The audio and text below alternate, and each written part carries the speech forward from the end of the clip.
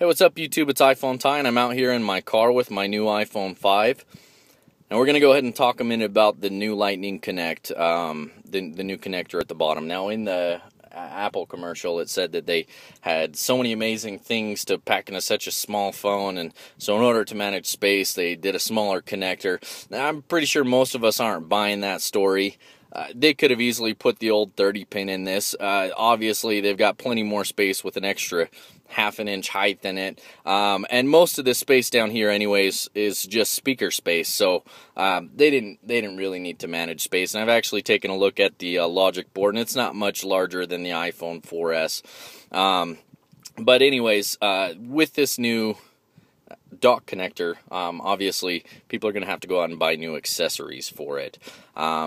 Now, I have a few accessories that I use. I have a dock that I set it in that obviously I'm going to have to buy a new one, which is kind of upsetting to me. Also, I've got an iHome, which is rendered useless at this point, so I'm a little annoyed about that. But the most important thing for me is I wanted to be sure that my iPhone 5 was going to work with my head unit. Now, I've got this Pioneer. It's the AVH 4300 DVD. I just installed this less than a year ago. It cost me a lot of money. I was worried that I would plug in my iPhone and would no longer interface, that I would have to actually update my Pioneer.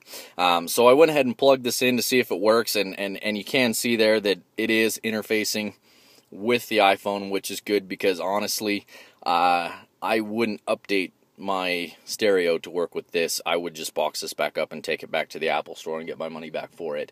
So it does work. I do have an advantage though.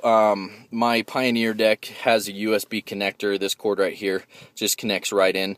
Now some of the other decks, I know some of the older which one? The Alpine decks, they have special connectors that are round connector with several pins in it. If you have something like that, then obviously you're going to need to get a specialized cord for it.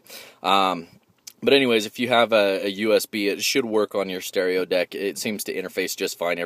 Everything seems to work just like it did before. So that's definitely good.